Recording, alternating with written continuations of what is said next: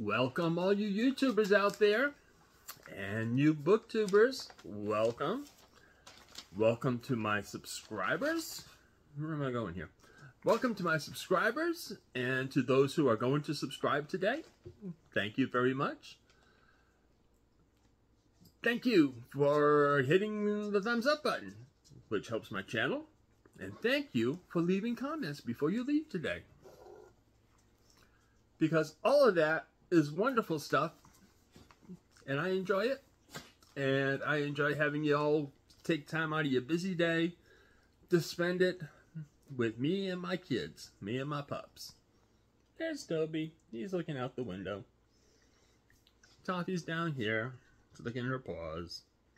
Trappist is down there, wondering what happened to his robe. Poor thing's got cataracts now, and he can't see so good. He walks into things. It would be funny if it wasn't sad. And Tardis is over there curled up on her blanket, and everybody, oh, where's Toffee? Where's Toffee? Where's Toffee? Here you are, man. Come up. Come up and say hi. Oh. Toffee the princess, who's going to get a haircut next week. Yes, Tardis, you're going to get a haircut too next week. You're all going to be beautiful. All going to the beauty parlor.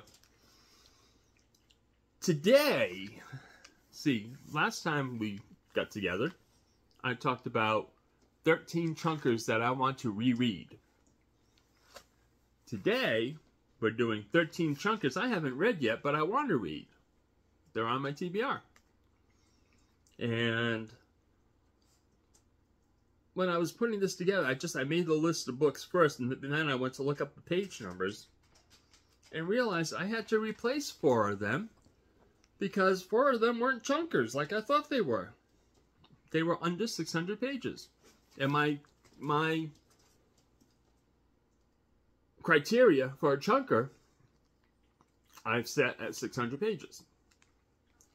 So, I found 4 more that I wanted to read. And they're all now over 600 pages. So, kicking off the list is a book that is 1,038 pages long. And it's called Aztec by Gary Jennings. I've wanted to read this for years. And I found out that it is now a series. Like, I don't know, there's like 5 books in the series. And I think it was about time to read it. And Aztec, to my knowledge, has to do with the Aztec Indians and the arrival of the Spaniards and what happens through all that. And it takes 1,038 pages to tell that story. I've heard it's a great story the way it's told. We'll see. I can't tell if that's my hair or if it's Toby. I guess it's Toby. Okay, so Aztec. Then we've got, at 988 pages, Pandora's Star, a sci-fi, what do they call them? Space opera. Sci-fi novel that just takes you all over the place. I don't know a lot about the plot. I know it has something to do with an evil race of aliens that gets access to our world. Something like that. I'm not sure. But it was one of my brother-in-law's favorite books, so I'm going to read it. And as well as that is another book that goes along with it. I'm not sure that it's a series. I get it's more just another book told in the same universal sphere. It's called Judas Unchained. It's 827 pages. And so I want to read both of them. Peter F. Hamilton wrote both of these. Then we've got Michelle by Robert Lewis. Hi there. What you want? You want to give kisses? Well, that's a good boy. Yeah. A good boy, give kisses. Yeah. Okay. Michelle by Robert Lewis. 702 pages.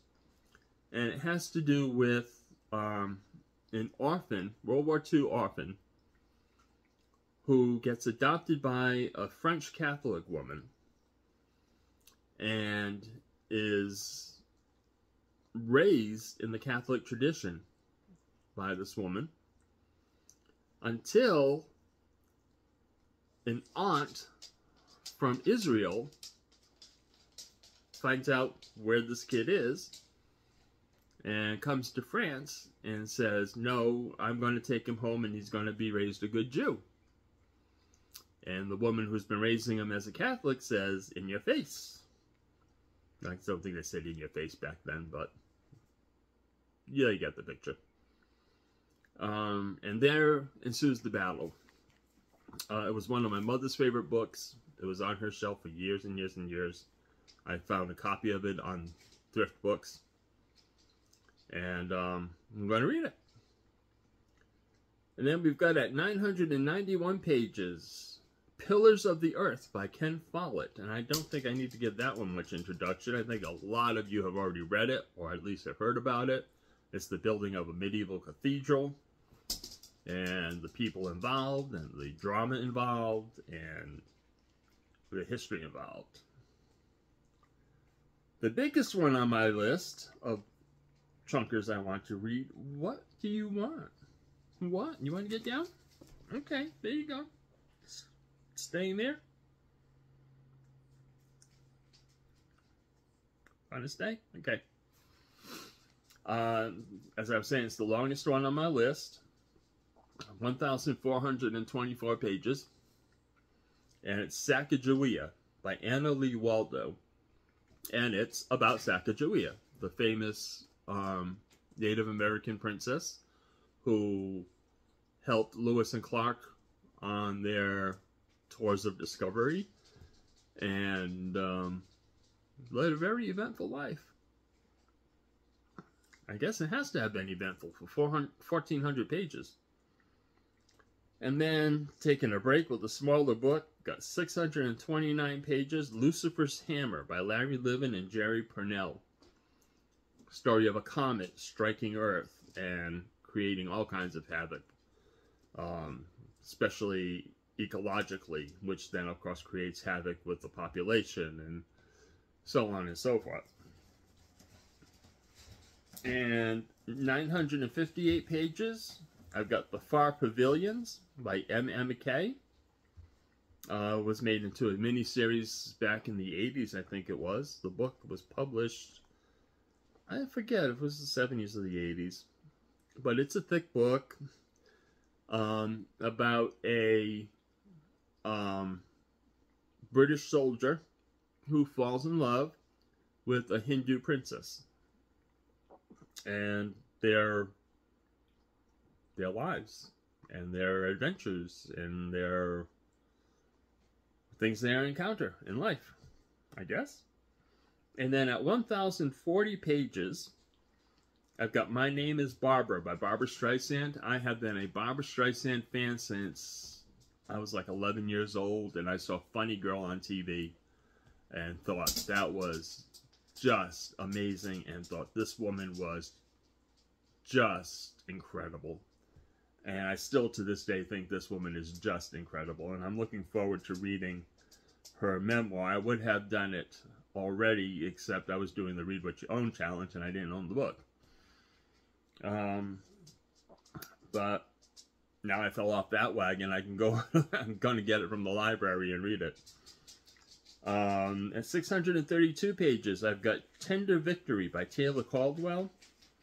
Story of a World War II chaplain who adopts 5 orphan children and brings them home to his hometown in Pennsylvania.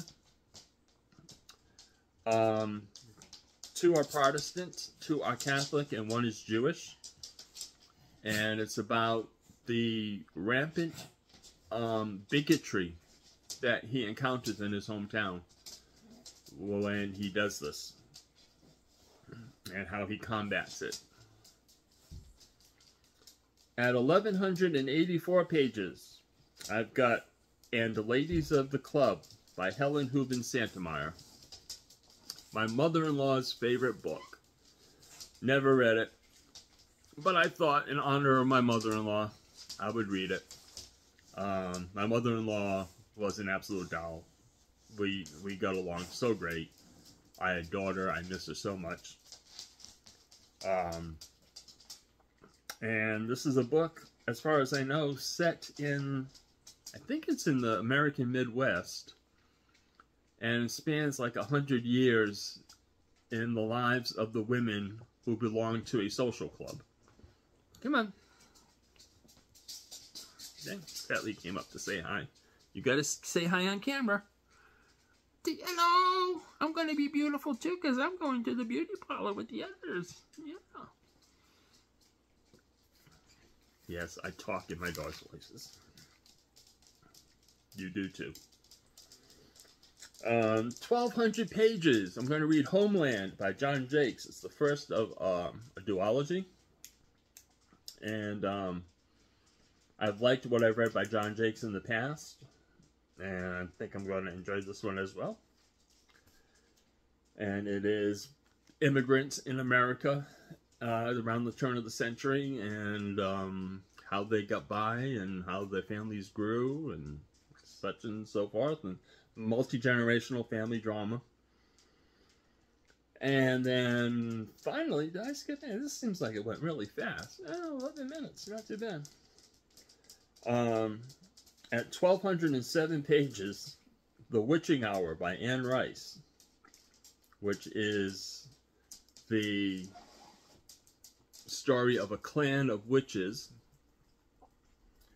and apparently it takes place somewhat in current day, but from what I understand, it goes back into history, into Scotland, I think it is, where the first witch of the clan lived and did witching type things, and follows their genealogy up through the years, is my understanding of how that book works. I know it's been made into a mini-series on some channel. I haven't watched it. But that's it. That's 13. That went really fast. 1, 2, 3, 4. I got check marked by all of these. Yep. Okay. So anyway, 13 books I want to read that are chunkers. And I mentioned in a couple of recent videos that I'm doing a shelf of books that I want to read in like between now and the end of the year, or going into 2025. And I've also hinted that chunkers have something to do with it, have something to do with what I'm doing in 2025. And I'm not saying what it is yet. I'm not going to do the big reveal until like November. Otherwise, everybody's going to forget about it between now and then. But these list of books that I'm putting out there, not counting the bookshelf tour, but the other ones I'm putting out there, are clues as to what's going to happen in 2025 on my channel. And who doesn't love a mystery? We'll talk to you again later. And again, folks, if you like the video, give it a thumbs up. Talk to me in the comments. And if you haven't subscribed yet, please do.